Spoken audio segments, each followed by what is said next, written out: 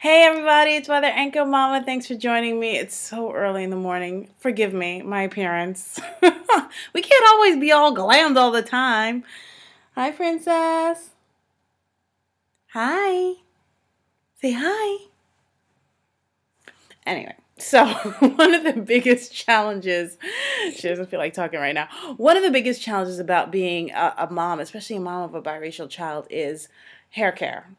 And I know some people may think, oh, it's so easy. How hard can it be? Especially, dealing with my textured hair. It could be a challenge too.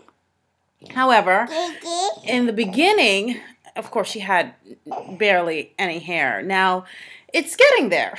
So if you notice, she has like a little bit of some curly tendrils back there, and the front is a little bit straighter. I started using Johnson & Johnson's. I think that's kind of like the prerequisite and the equivalent that everyone uses, right? This stuff right here. Yeah, baby. Your baby. And all it did was dry her hair out, and it really didn't do anything. So I went on the hunt for some baby products, and I may have written about it before. I had some difficult times and made some not so good decisions. So I went to this health food store and picked up Nature's Baby Organics. Now, I'm not being paid to endorse this product, guys, FYI, okay? But the salesperson did recommend this product. And I looked on the cover. I looked on the the label there, and it had, white, Asian. Okay, there's a little boy there. I'm not sure what he is, but I guess he can pass, right? You kind of favor him a little bit. Anyway, so I decided to try the product. Now, the salesperson also said it was good for my hair. I didn't want to take my hair out because this is what I do in preparation for the day, so I have it wrapped up. In any event, so I tried it on her hair, and as you can see, and now I'm reduced to washing it once a week. And you could see that, it's kind of, neatly combed in the front, and the curls are like sticking out there in the back, if you notice. And again, her hair is getting there. I know I have a ways to go, but I wanted to stick with natural, organic products, and the kind of products they have in here. It's like just natural stuff like essential oil, shea butter, cuckoo, or I'm not sure if I'm pronouncing that right, some kind of nut oil. And this one has olive oil, shea butter, safflower oil, all these different kind of moisturizers, and chamomile.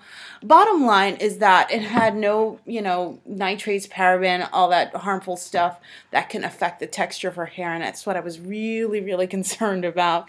So it's a shampoo and conditioner. The shampoo dubs as a body wash, and the conditioner is either leave-in or rinse out. It really doesn't matter. Vanilla tangerine in it. Smells good. You really can't smell it through here, but smells really good. And so far I like it. However, the not so good. I tried it on my hair. Child, let me tell you. This thing dried my hair out. So really not for my textured hair.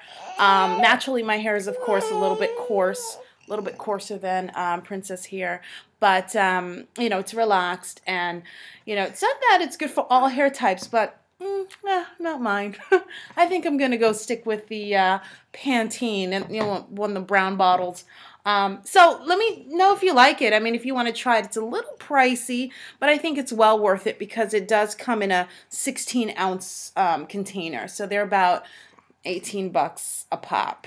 I mean, hey. I didn't say it was cheap. But, again, well worth it.